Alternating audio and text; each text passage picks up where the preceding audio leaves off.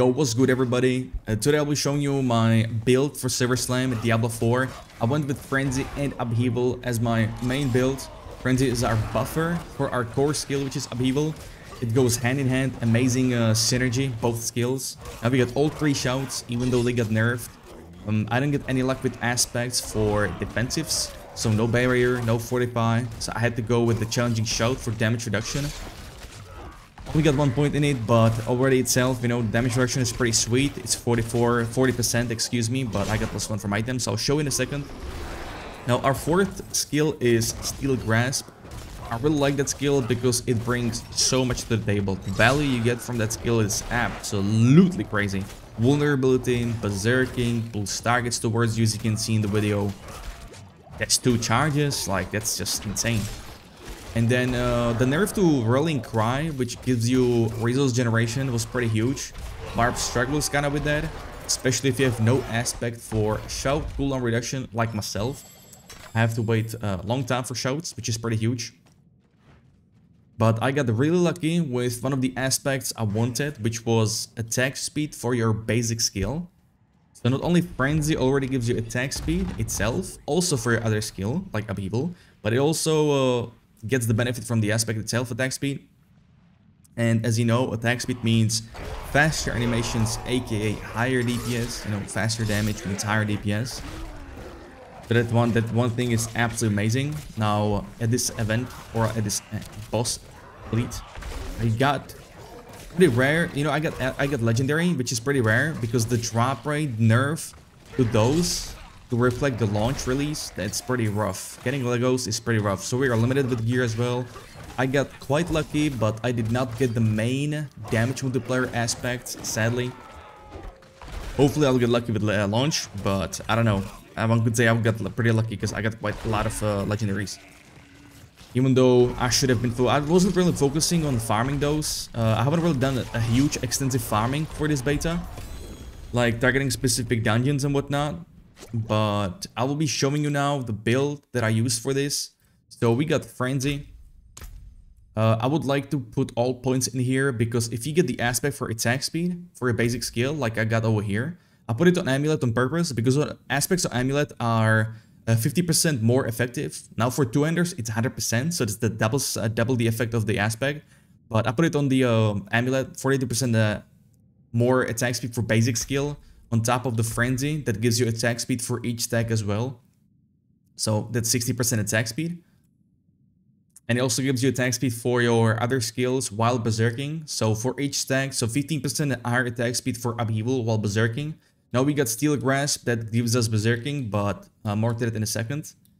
That's our builder buffer for Upheaval. This is our core skill. They luckily didn't nerf the damage on this one, but they nerfed the damage on this. So it used to be 8% for a stack, so 10 times 80% damage increase before. Now it's 30%, which is a good nerf. It was too strong, too much damage. Barb was dealing a lot of damage. And, you know, being level 20 with limited gear and skill points, not too shabby.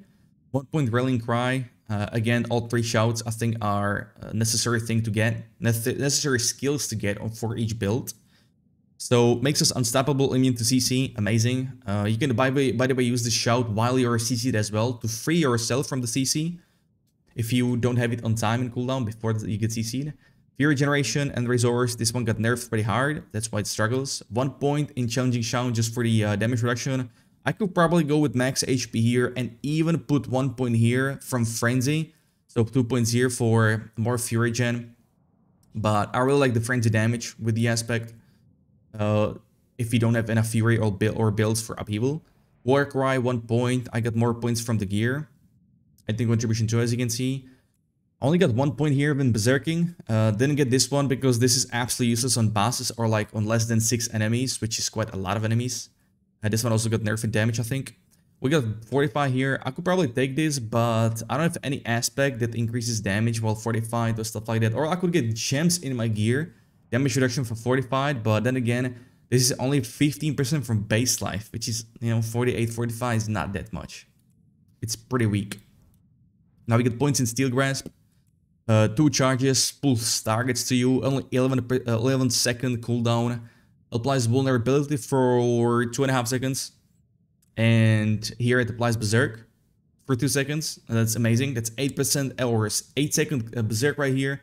You know, 4th from here, 4th from Warcry. I would say it's pretty good. Another good builder for this build could be a Lunging Strike if you get Berserk on the crit here, which couldn't be, you know, could be good as well, especially while leveling. Also heals you here. Lunging Strike overall is pretty good damage, but I will make another video for leveling Barbarian build, and you will see later on, before release or whatnot, how strong it is, or like how beneficial it is to run that. So this goes for the skill. If you want to go absolute min-max, you could rotate between skills if you have them from items like, as you can see here on my amulet, plus defensive and brawling skills. So you can press S and swap around the skills depending on cooldowns, whatnot, if you want. Or if you're, you know, traveling somewhere, you could just slot leap and charge instead of shouts that you don't need while traveling. Min-max. But that was about the skills. Now the gear. Nothing too crazy here. I was stacking, or I was trying to go for main stats this time. I wanted to see how it pays off, but honestly, it's not too bad. Gives you crit chance. That's why I went for dexterity. I like crit chance on Barb. Very good stat.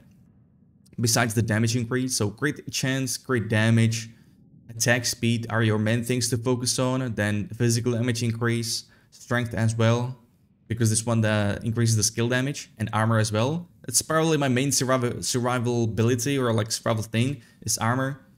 I could probably get it more.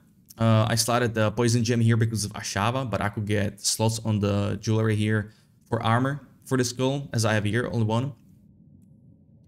So some resistances, I went with maximum HP. If I had the aspect that gives you 45 while berserking, I would probably go with blue gems because those give you damage reduction while fortified.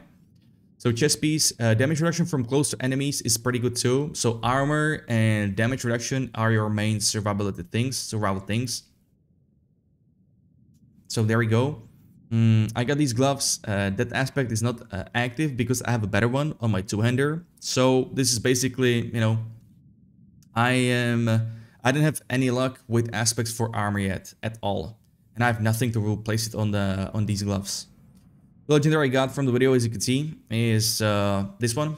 It's not too bad for this build as well, because we were swapping quite often, right? We got Frenzy with dual wield and Upheaval with two-hander. So that's the swap right there, right?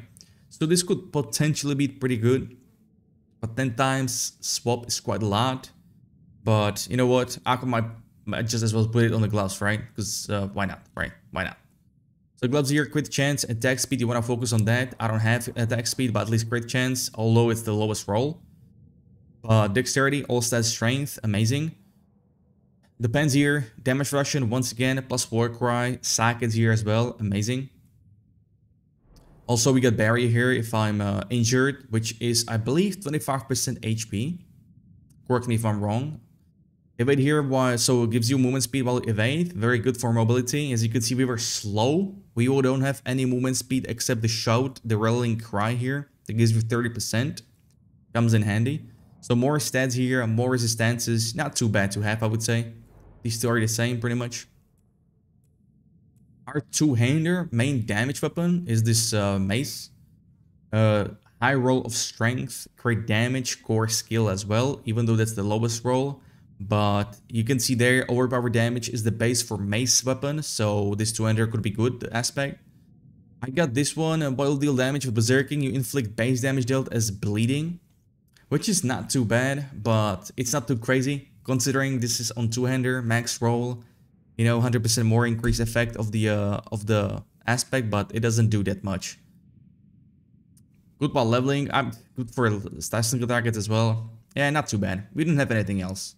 I went with crit strike damage to vulnerable enemies. As you could see, we get vulnerability from Steel Grasp pretty often because it has 2 charges, low cooldown as well. I love this skill. My one hair is here. I got, while attacking with basic skill, increases damage of the core skill up to 30%.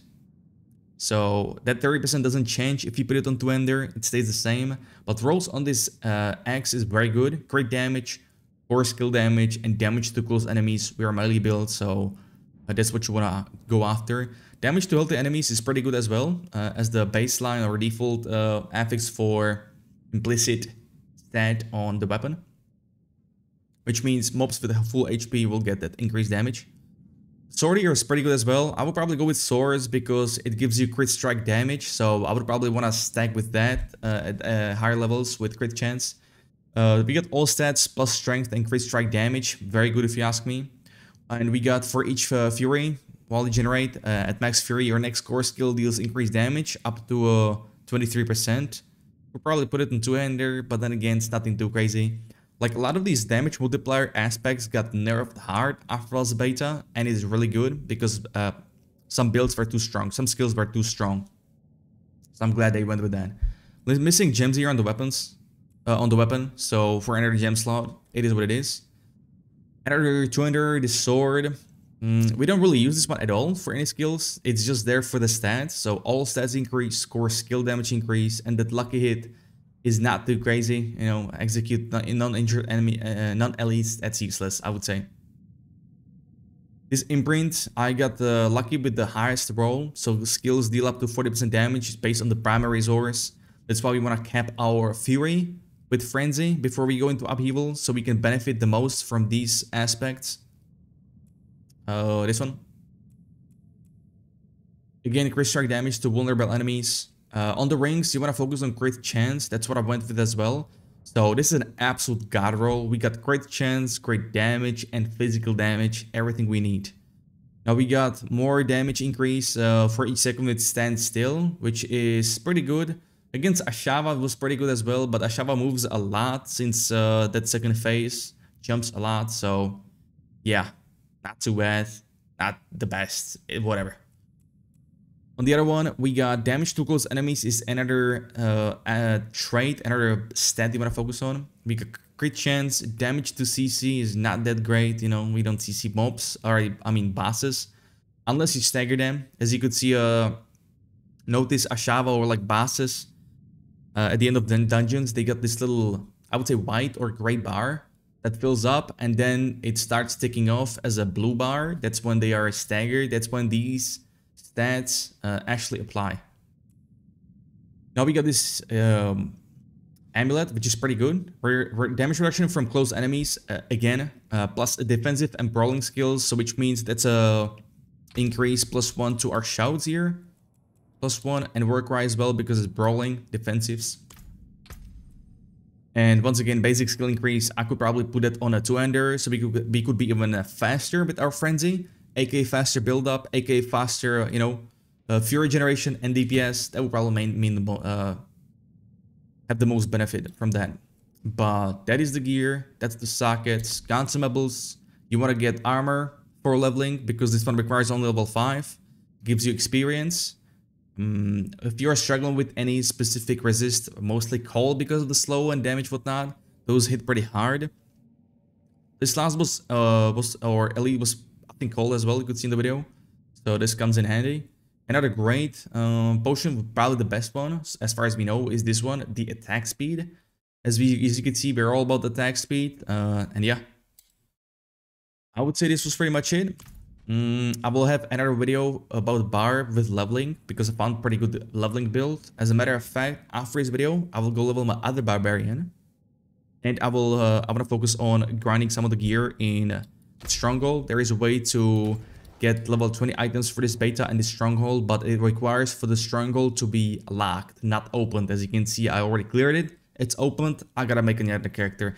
But if you guys like the video, please consider liking it, hitting that thumbs up. That would mean a lot to me. And yeah, to trigger those YouTube algorithm gods. Until then, y'all have a good one. I'm live every day on Twitch as well. Links will be in the description. Have a good one. Take it easy. Talk to you soon. Peace.